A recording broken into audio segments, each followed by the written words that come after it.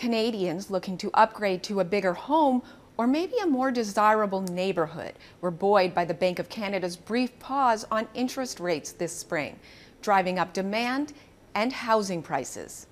Canadian real estate company RE/MAX says established buyers looking to move up were a big reason for strong gains in the housing market as existing homeowners tried to get ahead of future rate hikes. Rate hikes that did eventually come in June and again in July, bringing the bank's key lending rate to a 22-year high. Life happens. So people have babies, they get divorced. They can't put their plans on hold forever and ever. And so that's really what we saw towards, the end of January this year and through to today is people making their buying decisions that they've been waiting to do for over a year.